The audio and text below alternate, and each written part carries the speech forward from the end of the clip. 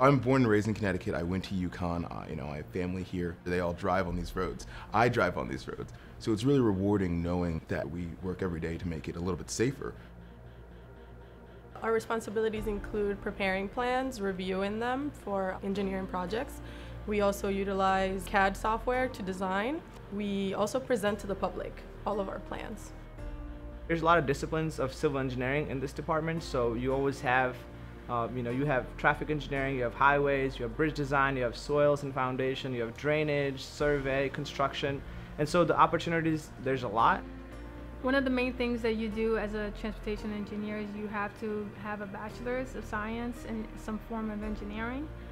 In addition to that, here at the DOT, there's great incentive for you to further your career in the higher education. In addition to that, we also have so many opportunities with the National Institute of Highway, which is a great opportunity for you to learn all the technical backgrounds in transportation and design.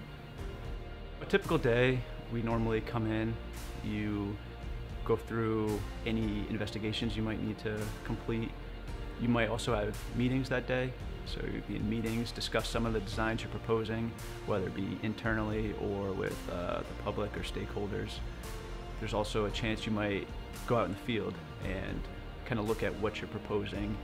If there's anything you didn't see, like on a survey, that's maybe a constraining factor in the design.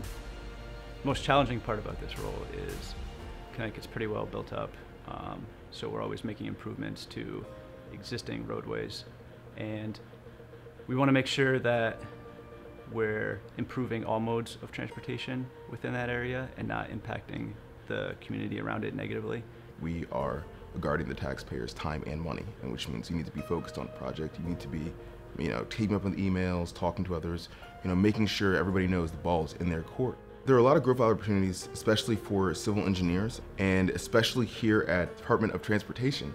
We have a lot of opportunity to do a lot of different things on our project. They're very wide-ranging. When you come in, your trajectory would be basically a transportation engineer trainee. You're going to be in that position for approximately a year. My advice for anybody looking to work for the Department of Transportation is that you really enjoy serving the public. You're serving the state of Connecticut, which is the driving force for this job. You're really trying to make the lives of people passing through Connecticut or living in Connecticut better.